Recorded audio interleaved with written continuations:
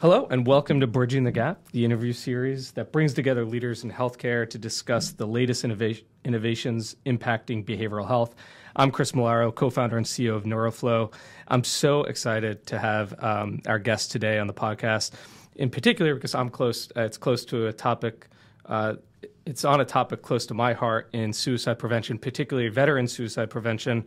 I think for our listeners and people that are familiar with NeuroFlow, they know I'm an Army veteran, and a large part of why I got started with NeuroFlow was because of losing friends and soldiers to suicide. Veterans particularly struggle with suicide at a significantly higher rate than non-veteran citizens. What stood out to me, too, was women veterans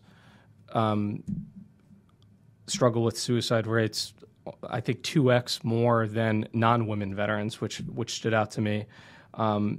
So this might be a gloomy conversation at times, but I also think it's going to be a good conversation because there's a lot of innovation in the area. We're making a lot of impact. And so today, to discuss this with me, I'm honored to welcome the former executive director of the Suicide Prevention Office at the VA. Yeah, that's the whole VA, the executive director, which is phenomenal, and the current vice president at Red Duke Strategies, Dr. Caitlin Thompson. Welcome. Thank you, Chris. It's so good to be here. I'm really, really thrilled to talk about this. It's such an important topic, and as you said, it's a difficult topic to discuss, but there's also so much hope and especially with the innovations that are happening right now.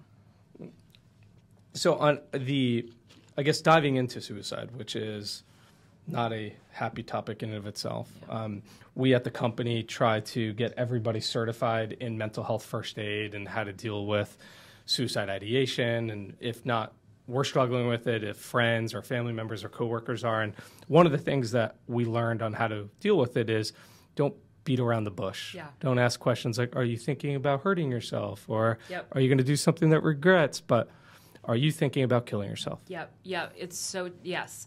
I am so glad that you're insisting that your employees do this. I wish other organizations did, and I highly encourage others to. It's great. It's free, too. It's free totally free. Resource. Yes, it's awesome. It is. It's fantastic, and it gets right to the point. There are so many myths about asking people about suicide. You know, there's this idea that if I ask somebody if they're thinking about killing themselves, then I'm going to put it in their head, and then they're going to go home and kill themselves, and it's going to be my fault. And there's been research that has shown really the opposite, which is opening up that conversation allows those people to really more freely talk about how they're feeling in a way where where you're showing you're not scared of this. So even by saying, like, are you thinking of hurting yourself, it's almost showing that you're a little scared to ask what the real question is, which is, listen, I am worried about you. You know, have you been thinking about taking your life? Have you been thinking about killing yourself, getting right to it? Which can be hard sometimes. It's very hard. It's awkward even just to say it. It can be, yeah. So another thing that I always encourage organizations to do is have, like, you know, maybe every couple of months have a lunch and learn where you're actually practicing using that language with your colleagues so that when the time comes up, it's a much more easy thing to ask, or it's not easy, but a much more natural thing to ask than you would otherwise, because people who are suicidal who then want to talk about how they're feeling are going to be able to just open up so much more. And suicide, my understanding, is not a binary thing.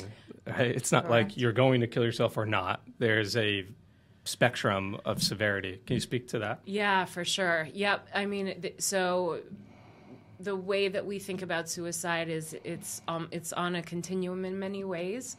There are millions of people each year who think about suicide, which is what we call suicidal ideation, where we think about it. We might think about a plan. We might think about whether or not somebody has intent, whether they intend to do it.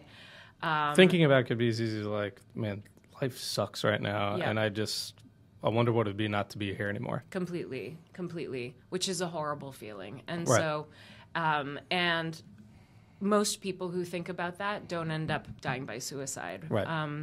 But you do definitely want to acknowledge and recognize that that's not a great feeling to have in any way. 100%. So one thing that I also love about what you all do at NeuroFlow and what other organizations are doing is it's getting to people faster, so that even if they're just thinking that, it's getting up what we call upstream, and it's an upstream intervention. It's getting to the point before they become in crisis and before they really have gotten so depressed or so feeling so worthless that they finally end up attempting suicide, and then if the attempt is successful, which I hate that word, but if the attempt it becomes a suicide, then that's the end. That's the last part of that continuum. And it's just, I mean, this goes without saying, but it's such a tragedy because it's a permanent solution to what in many cases is a temporary problem. It really is. And one thing that we have to remember is that people who are so close to dying by suicide, they feel that they are out of options, and their perspective is very screwed up. They are thinking, nobody loves me, or this is the only way out, whereas, whereas with most people, you would say, oh, wait, I'm not going to do this. I have family that loves me. I would be, leaving my children or whomever. And so it isn't that some people say, well, it's a very selfish act. It isn't that at all, because your perspective is just so screwed up that you aren't thinking clearly. Right. And then you eventually, It's interesting you say that. I remember when I was a kid, like maybe 10, 11 years old, and I forget who, but some celebrity completed suicide. Yeah. And it was in the news, and we were talking about it. And I remember very explicitly my friend's dad said, "Oh, that's so selfish. I can't believe, like, how dare they," sort of thing. And and I, in a positive way, I think that mentality has been shifting and the understanding has been changing. I don't know. You're saying that it's actually not a selfish act. We just have no even understanding of what that person is thinking. Absolutely. Yes, right. Exactly. I mean, they are at the end of their rope in many ways, and their brain is telling them, you know what, this is an option for you. And so, if they didn't die by suicide, many people will look back on that time and say, I have no idea what I was thinking. Right. I can't believe that I would have thought that I would have gotten that far. But it happens, and so that's why we need to have the types of interventions and the types of crisis, interventions that we have. Now, you're obviously a clinical psychologist. Yes. You're an authority on this subject. I mean, you specifically for veterans, you've worked pretty much your entire career at the VA? I have. Before at Red Duke? Yes. Yep. How does that work? Can you talk to us about the experience? I mean, working in the largest healthcare system in the world, effectively, with a very unique population. Yeah. Just can you walk us through your experience there? Absolutely. Yeah, I had no idea that I would be doing this type of work when I went to graduate school. In graduate school, I went to the University of Virginia got my PhD there. And I worked specifically with maximum security women inmates, and I was helping with parenting and parenting classes, and just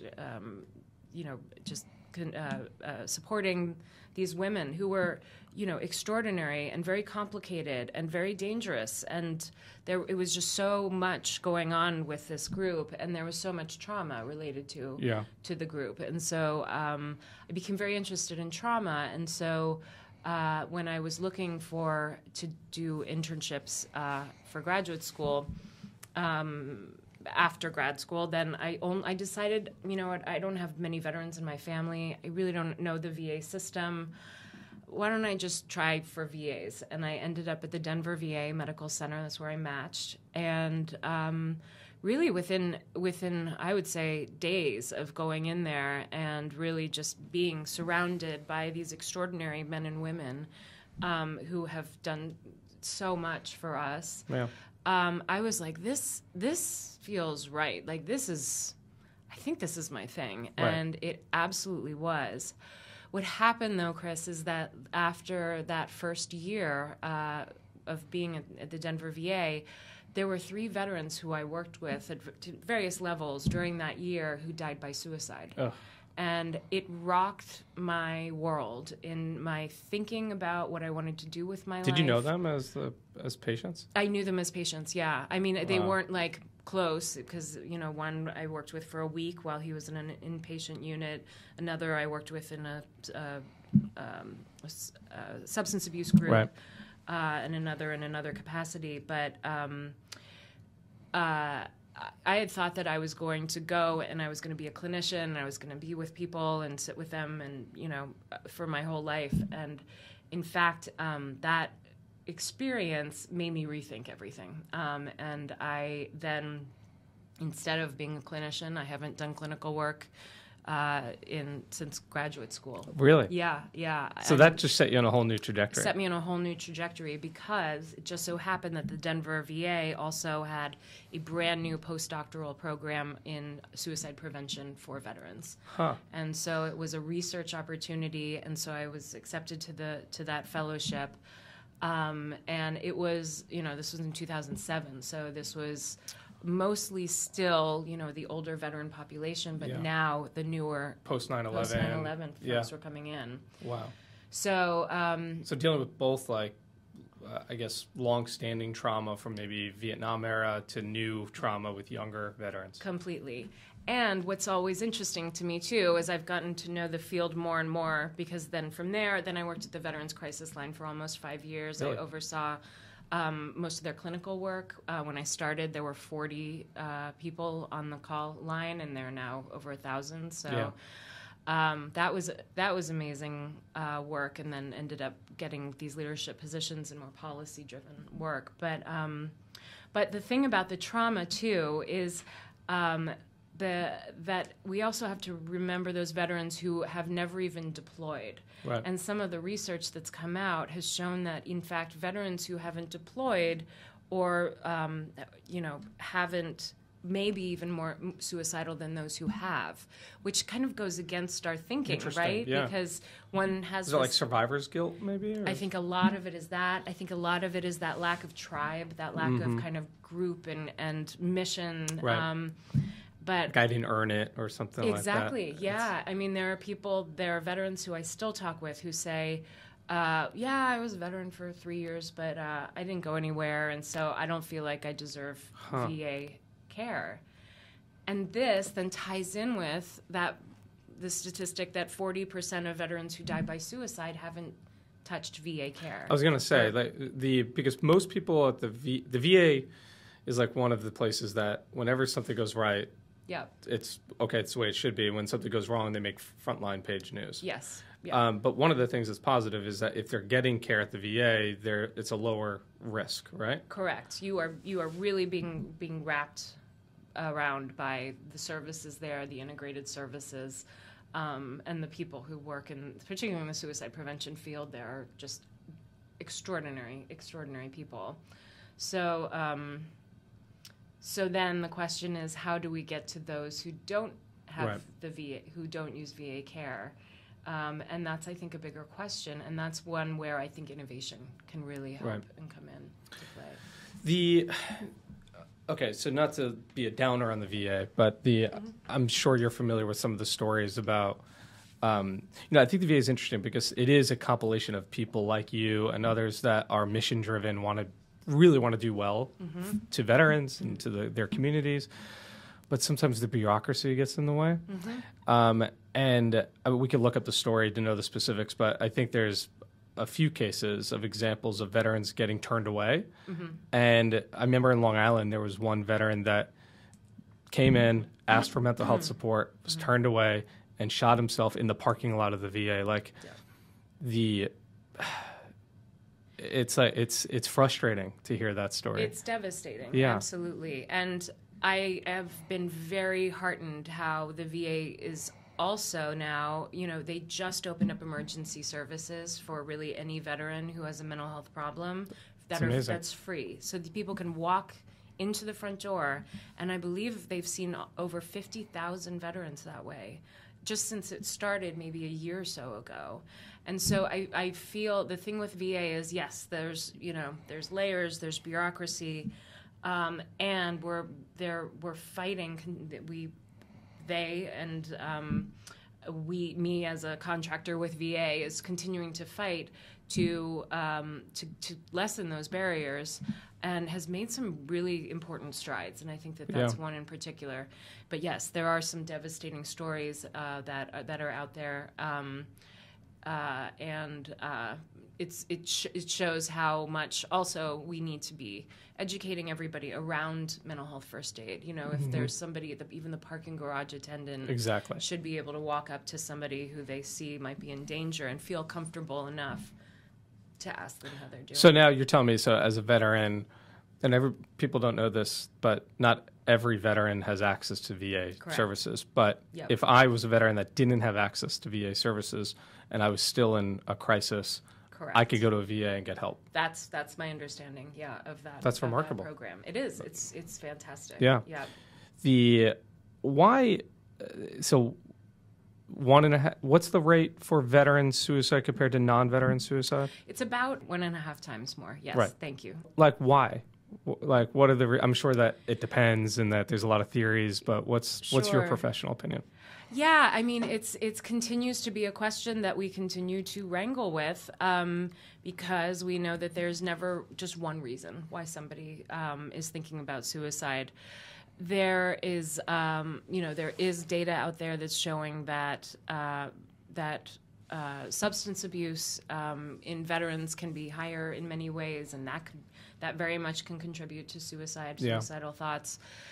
Another huge thing is firearms and guns, and that's another step that VA is taking, I think, beautifully, in a way that I was not able to when I was there over 7 or so years ago.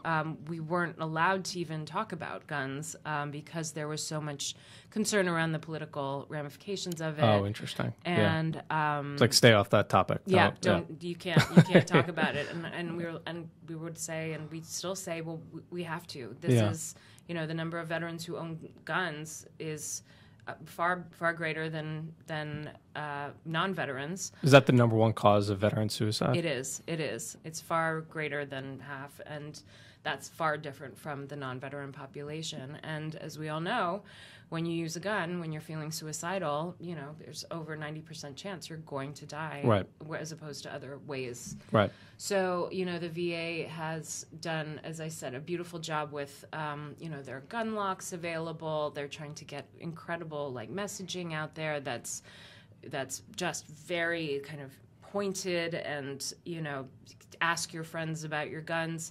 Nobody is trying to take away guns unless somebody is in a crisis. Right. And it isn't taking them away. It's taking them away for the time of the crisis. Right. Until you stabilize the situation. Until you stabilize the situation, and then you can move on from there. Now, someone that's a skeptic would say, okay, a gun lock, but if I could just unlock it and then use the gun. So how do you? Yeah, for sure. But there's still that time and space is what they talk about. There's still that period between having to go find the key, going to the gun, opening the lock. And that is, gun safes are perhaps better, moving the ammunition and the firearm into very separate parts of your property. But each of those things allow for the time and space for something else to happen.